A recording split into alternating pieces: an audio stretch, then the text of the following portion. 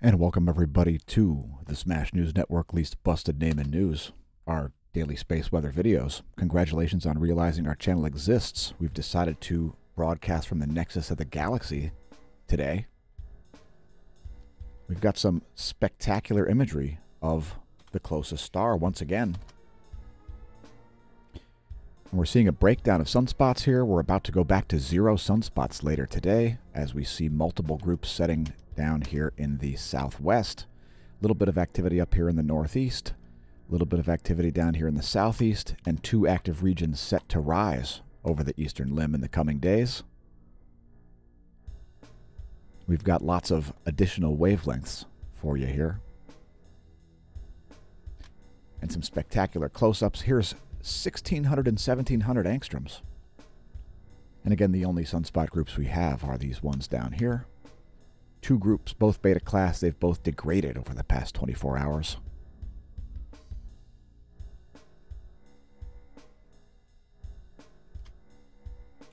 Here's 171 and 304 angstroms. Again, areas to keep an eye on. And when I say eye on, the pun is intentional, are up here and down here.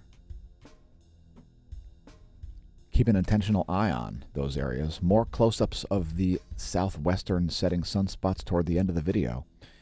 First, we'll blast through a whole bunch of data, as we're interested in all kinds of things besides visual analysis. So the 10.7 centimeter radio flux dropped down to, I believe, 82 here. Here's the 1-year chart to put it in context. The black line is the radio flux. The red line is the sunspot number. And there's been a little bit of anomalies going on here with the NOAA forecast for the most recent coronal mass ejections. I think I figured out why. They're not modeling coronal mass ejections on the opposite side of the sun. So if you look here, these most recent coronal mass ejections, you see none on the opposite side of the sun. So this is the Earth right here. This is stereo A and this is stereo B. And you can see this most recent coronal mass ejection. It's as if they didn't look at stereo A, as they have no coronal mass ejection on the far side of the sun. As you can see there, they've got the whole thing headed toward Earth when there were 2 separate components. There was one component that headed out in this direction and another component that headed out in this direction. And that's why they'll both miss the Earth. So I have no idea how they're coming up with these forecasts, but let's just say we've been correct in the past with our trajectory calculations. No space weather storms in the current forecast. Next, a brief look at global seismicity. Shout out to all of our viewers who feel earthquakes. I've been in many earthquakes and never felt one. I've even seen toilet water shifting back and forth, but because I was walking across a corporate hallway through some institutional doors, I never felt the quake. It's pretty weird. Here's the year-to-date of earthquakes. Here's the past 90 days from volcanodiscovery.com. Let's check the USGS list. And we had a large quake come in here as we did show prep here, coming in near Fiji here. Also a deep quake there yesterday at 11:45 Universal Time. Looks like no major quakes over the past 24, but that one is approaching a 6 magnitude from the way that dot on the USGS map looks. Vanuatu also saw a deep quake. And some quakes in Southern California. Shout out to Nebo J. Here's a 5.8 at Japan. That's one of the largest of the past 24, if not the biggest quake of the past 24. And indeed, this Tongan quake here was a 5.2 magnitude. It was at depth. A depth of 113 kilometers. Some volcanic activity kicking back up here. Stromboli has been erupting. It's not the calzone, it's not the ravioli, it's the Stromboli. A Strombolian eruption at Stromboli. Fagradalsfjall also erupting, a new lava flow and some lava fountaining happening there into the Geldingadalir Valley. Fagradalsfjall continuing its eruption after about 7 days of dormancy. Suwanosejima, unknown volcanic ash cloud from there. Samisa Pochnoi and the Aleutian Islands, producing about a 10,000-foot plume of volcanic ash there from the Mount Cerberus crater, named for the 3-headed giant dog that guards the gates to the underworld. Popocatépetl exploding flight level 180. It's producing a 18,000-foot plume of volcanic ash over central Mexico. Fuego exploding as well, 15,000-foot ash plume over Guatemala. Revenador exploding, 15,000-foot ash plume over Ecuador. Sabancaya exploding, 24,000-foot ash plume over Peru. Please don't attempt to pole vault the caldera. Please do visit our links and support the channel. Thanks to everybody who has. The print quality is spectacular. Please do not pole vault the caldera. We prefer for our viewers to do rational things like press like, subscribe, etc. Thanks to the SMASH team, the new true source of funding for the content, please consider becoming a member of the SMASH team at smashaMash.com/SMASH team. You'll get perks nobody else gets to see. We'll show you more about that at a later time. GOES magnetometers over the past 3 days have been looking pretty spiky, and the Earth has moved into a South Pole-oriented current sheet. If I had to guess, I would say it happened sometime around here. And those arc jet start and ends, those are when the GOES 16 or 17 use their thrusters, creating plasma which could affect their magnetometer readings. Here's the top view ecliptic plane field plot showing the current sheet and its polarity. This data is from 51 ground-based magnetometers, the National Sunspot Observatory. Also stereo A out here at Lagrange point 5 and stereo B at Lagrange point 4. If you look at the latest image, you can see Earth is now in this red zone here. It's a South Pole-oriented current sheet, having left the North Pole current sheet yesterday as we forecasted. Here's a line of sight view with the solar magnetometer. You can see the B field, that blue line there, shifting up to the north as a South Pole current sheet shines through to the earthly location. Here's your line of sight coronal hole plot. We do see some South Pole-oriented coronal holes rotating in here, some green North Pole-oriented coronal holes rotating out. This also shows you the sun's B field, the blue lines there. Those potential field surface source lines are the sun's B field, the B field being the field that goes through the magnet. Keep in mind the data is an hour and 37 minutes old. There's the latest. And again, some coronal holes rotating in ahead of some active regions that are set to rise over the eastern limb in the next 2 days. Solar flare probability gone down according to this. I say it's still a solar flare warning, but by tomorrow midday, we'll probably turn off our solar flare warning. Solar flare warning remains in effect. Coronal mass ejection watch is gone. Anyway, there's the computerized analysis of flare probability and detected sunspot groups as 2868 and 2866 set on the southwestern limb. The GOES X-ray flux here showing some very, very light amounts of flaring here over the past 3 days, including just a small C-class intensification earlier this morning while we were sleeping in. Pardon our lateness on the video. Here's the proton flux over the past 3 days. No spikes there. No relativistic protons headed our way at the moment. In my opinion, they would have already been here. And let's do the real-time solar wind. We've got some serious error bars here, as the data doesn't believe itself that the solar wind speed was as low as 245 kilometers per second, and the solar wind density as low as 0.45 protons per cubic centimeter. That's really diffuse and really, really slow. And I would tend to agree, maybe it was a very low-speed coronal mass ejection showing up around L1, where the ACE and Discover spacecraft are located measuring the real-time solar wind. Let's just look at the current conditions and move on. Current wind speed for the solar wind is 444 kilometers per second. Current solar wind density incredibly low at only 2 protons per cubic centimeter. Global geomagnetism calm here, and each one of those bars represents 3 hours. The KP index currently at 2. And let's take a look at geospace magnetosphere movies. Here's 4 hours of data modeled by the Space Weather Modeling Framework. If you're wondering what's going on in the magnetosphere, well, not a lot. It's fairly homogeneous here over the past 4 hours. Most of the pressure oriented on the non-sun side of the Earth, the magnetotail side of the planet shown to your right here. And you're looking at 90-degree imagery here. The equatorial and meridional planes, nothing to write home about there. How about ground magnetic perturbations? Changes to Earth's B field. We showed you the sun's. Here is geospace delta B, changes to Earth's B field. We'll let it play through as it refreshed. We did see a magnetic pulse coming out of Southeast Asia there, east of the Bay of Bengal.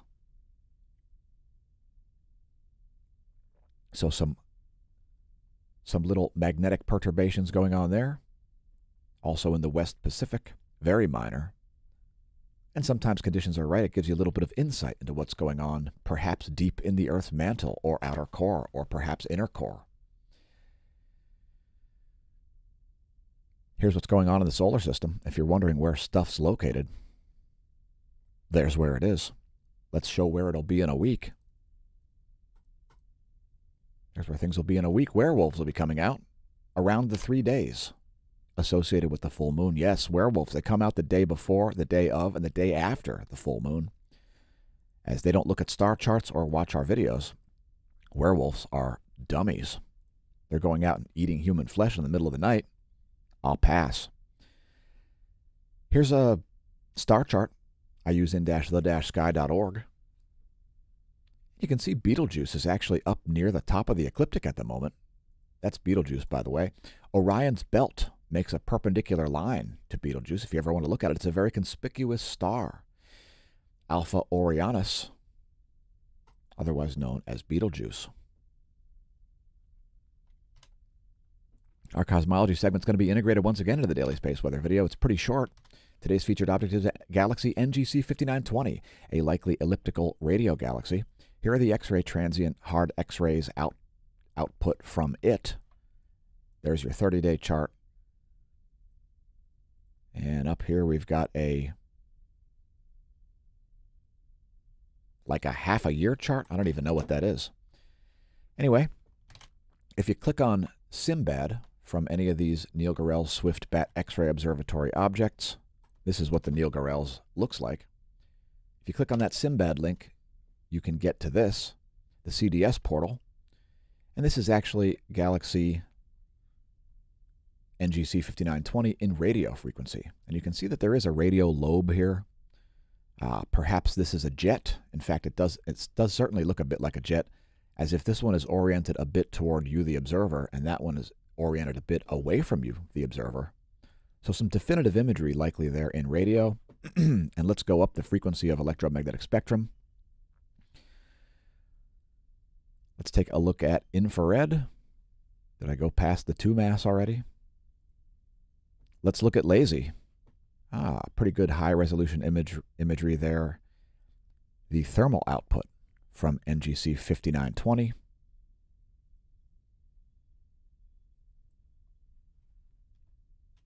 And let's check some other wavelengths here.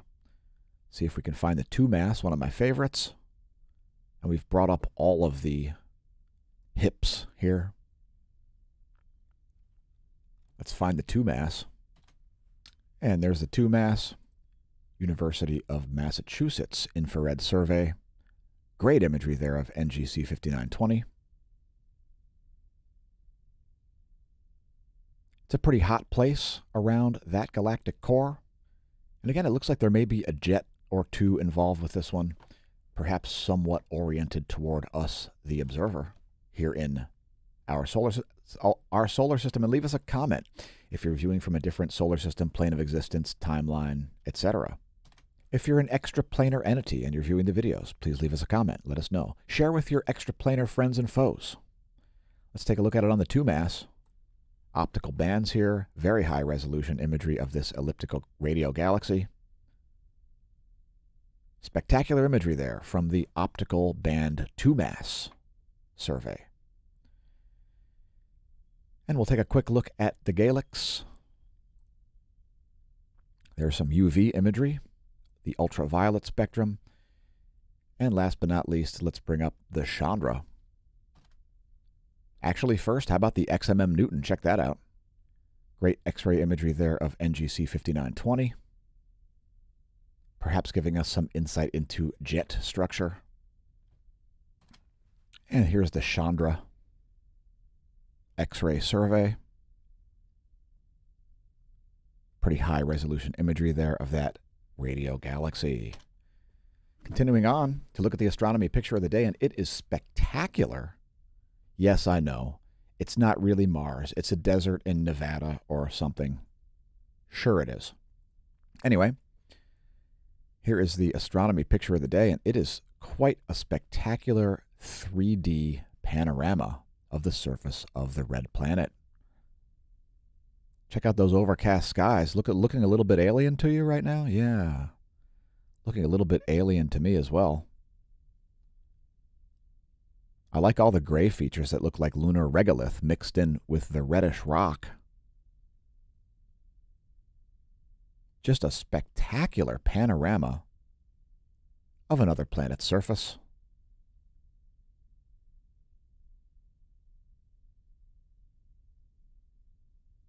Talk about some radio-controlled vehicles. These are some serious radio-controlled vehicles, folks. And you'll see the shadow of one down here.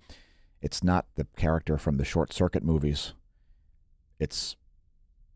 okay, maybe it is. Anyway, check it out if you like. apod.nasa.gov, the astronomy picture of the day. That's today's cosmology segment. We made it brief, and we integrated it to the daily space weather video. Check our playlist for lots of more other sorts of content. Hundreds of cosmology segments in our playlist. Next, looking at charging hazards, we don't see any at the moment. We're seeing low levels of electron flux here, and we're expecting an electron storm in the future. Here's a 3-day chart. Nothing to write home about there from the GO 16 and 17. And you can see this precipitous uptick forecasted here. That can cause some communications errors and failures and CCD bakeouts and so on. A forecast for an electron storm coming in the next couple of days, and I would tend to agree with this. Next, a diagram of the atmosphere. Feel free to pause the video. We're showing the total electron content forecast. And we've been seeing some chaos in these electron bands. Now we're just seeing very low levels, which is when we see the most chaos. Just pretty much normal total electron content. It's showing you the whole air column's electron content.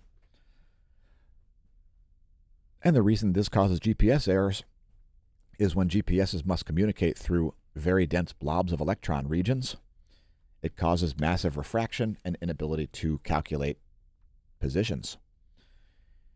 Here's another diagram of the atmosphere showing electromagnetic radiation penetration and so on. The red F over there is the F ionosphere layer because that's what we're showing next, and we see some low-frequency anomalies here, as well as some high-frequency anomalies.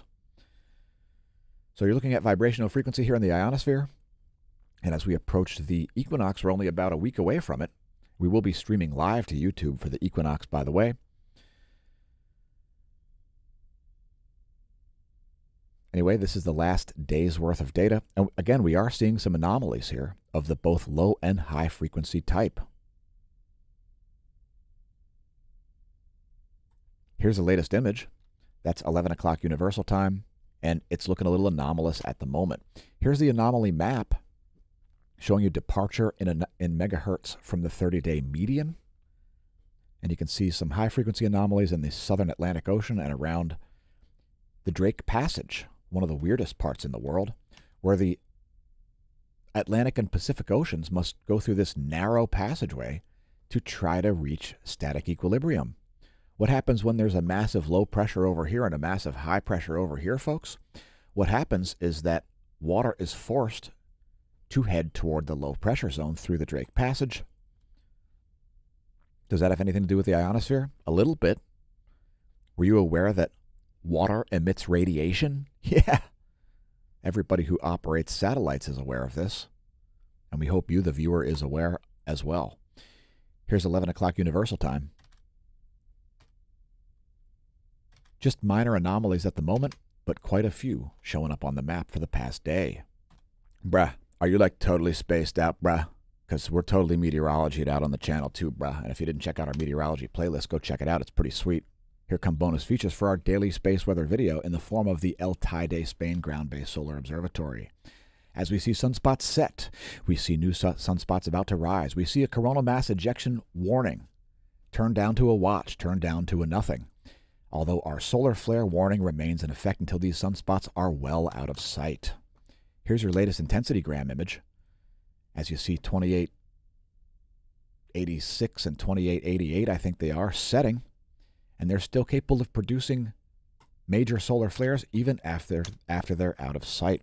We've also got some anomalous-looking magnetometer data here, showing a very highly magnetically organized region over here, which makes no sense. It looks like erroneous data to me. What do you think? Let us know in the comments. And we'll close things out with some more imagery of the closest star here. Here's 304 angstroms alone, ionized helium. Here is 1600 and 1700 angstroms. The close-up view of the setting sunspot groups that pulled us almost to the point of cycle 24's solar maximum level of sunspots. We made it to about 124 sunspots there for a moment, now dropping back down to 0 before active regions rise in the east. Here's another composite. This is 94 and 193 angstroms, both ionized iron, ultraviolet emission spectra. And we'll close out the video on 304 and 171 angstroms, one of my favorite composites. It's great at showing magnetic looping as well as filaments. Filaments showing up there as red, that's ionized helium. Magnetic loops showing up in 171 angstroms, that's ionized iron. And we are out. Thanks again for tuning into the video. Congratulations on realizing our channel exists. And may that solar wind be at your back.